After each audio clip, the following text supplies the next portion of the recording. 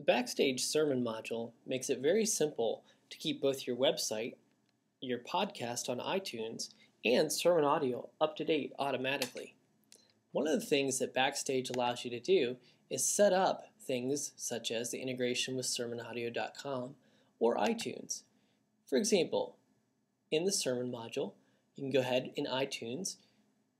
To set it up for iTunes, you can choose your artwork. This is your little logo that will appear on your podcast in iTunes for Apple devices such as the iPhone, the iPad, and iPod Touch.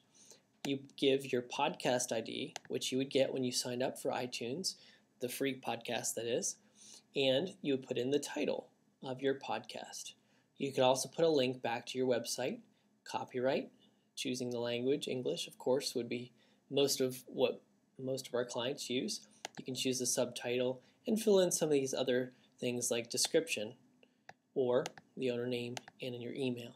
Once you click update, what happens is any sermon that you post to the Backstage Sermon module automatically gets posted to iTunes.